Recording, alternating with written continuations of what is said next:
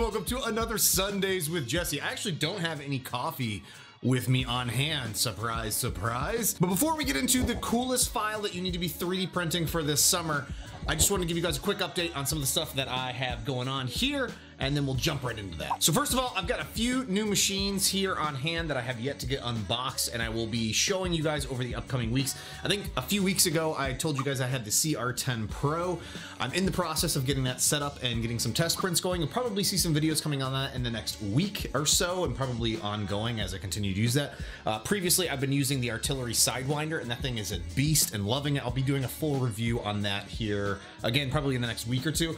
But just recently received the Snap Maker. This is a 3D printer, CNC machine, and engraver as well, all in one machine. Very excited about this. It's not huge by any means, but it's supposed to be very cool, and I've never used a CNC or engraver, laser engraver type thing before, but we'll see what I can figure out what I can do with this. The other that you guys will probably be seeing in the next few days here is the MonoPrice resin 3D printer. I picked this up for $200 over on Amazon. Yeah, a little crazy. I'm getting this set up later this evening. I'm gonna get some test prints going on it. Very excited about this. It's a pretty small unit, but for $200 as an entry point into resin 3D printing, crazy. We'll see what kind of results it can produce. I also wanted to give you guys an update, or a no update, on my Thanos blade. I have literally not touched this since the last video that I put out on this a few weeks ago. I really have to get back to finishing this. I really want to have this finished and up on the wall. I wanted to have it done by now, easily done by now. I've just been sidetracked with work and other projects, and I've got another really cool project that caught my eye immediately thanks to Nico. Thanks, same guy that made these files here, that I'm actively working on, that you'll be seeing hopefully a video in the next week or so. Man, it sounds like I have a whole lot of videos to produce. And as you guys know, I'm really bad about getting some updates out. All right, let's talk about the coolest files, and this is all in my opinion, the absolute coolest file that you need to be printing this summer. This right here is a fully retractable and extendable sword that you can 3D print all in one piece. It is wild! It is so friggin' cool. These files are created by 3D Printing World and are available for you to download over on Thingiverse. This is his Katana file. I have some plans for this actually that I'll be doing a follow-up video on, where I want to print some additional parts, components to this as sort of a remix of his file. But the idea with this is all you do is you load the file in your 3D printer and you print this all in one place, and then once it's done, it all extends all in one piece. This is nuts. And then you can collapse it back down, extend it back out. My kids absolutely love these. And this one here is a little bit stiffer than the one I have upstairs with the kids. Woo. But what's really cool is he has other files available as well. So here is Darth Vader's lightsaber. And what's cool about his lightsaber files is that the parts are in multiple pieces. So here, let me just show you this here. The lightsaber base, I guess you could call it, is in two parts that you can actually just screw on here, and then the actual blade component you can print separately. So you can print this in one color here. I printed it in red. I believe this was Zyltech red, and then this is a black Zyltech PLA. And then you can put whatever blade color you want to print here and then snap it together. The other thing that you can do that he's allowed, or that he's made available through these files, is each of the blades within the Saber here, you could print these individually if you wanted to. So if you wanted to do like a rainbow effect, I believe you could go off and do something like that. I printed these on the CR-10 as well as the Raise 3D and printed extremely easily. Printed in 0.2mm layer height, I think 10% infill at 60 millimeters per second or whatever that is.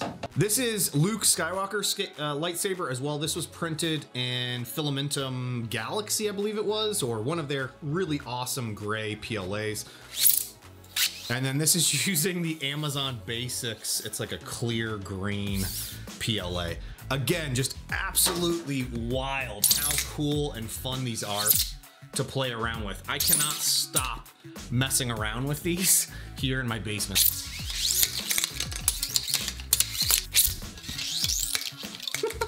Let me back the camera up so you can get a little bit better view of how these actually extend.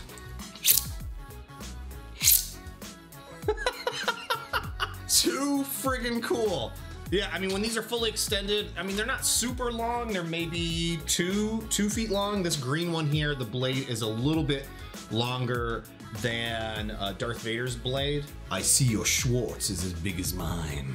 But 3D Printing World did an absolutely amazing job on these files, and I really, really recommend you run off and print them. He also has, I believe, 2 different variations that I have not printed yet. I was mostly interested in the Star Wars version as well as the actual Katana here. These are just really fun, simple files for you to run off and print. And I believe for the most part, these will print in about 1 day for all of the components that you need to run them on. And it should fit most 3D printers, which is also really, really cool. You don't need a super huge build volume. I believe this will even fit on an Ender 3, which is great. Again, if you have kids, it's not going to be the most durable thing in the world, but it's if they're played carefully and safely, it should be pretty fun. I mean, this is a huge flashback to me when I was a kid. I grew up with these, and being able to print some of these myself, I never would have considered even being able to remotely be possible to do this. It's friggin' awesome, really awesome. So if you haven't already, make sure to download these. I'll have files to 3D Printing World's Sword links here on Thingiverse. I'll also have links to his social media, and he also has a YouTube channel where he's covered actually how he went about making these as well, which is very, very cool, and just a little in-depth overview, more so than what I've done here, just sort of hyping these up because I think they're so friggin' fun and easily one of the coolest things I'm gonna print all summer.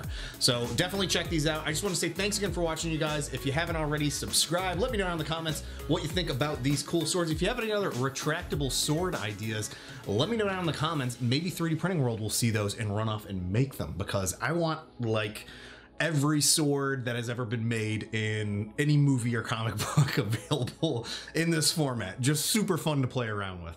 Hey, thanks again for watching, you guys, and I'll see you next time. Bye now. Oh, and before I let you guys go, just want to say a huge thank you to everybody that's been tagging me in their posts over on social media, primarily Instagram. You guys have been just killing it, sharing awesome, awesome projects that you're working on. I'm absolutely loving all those. I'll have a whole bunch of those running through here on screen. Hopefully I can animate this pretty cool looking, where it looks like I'm kind of swiping through those posts.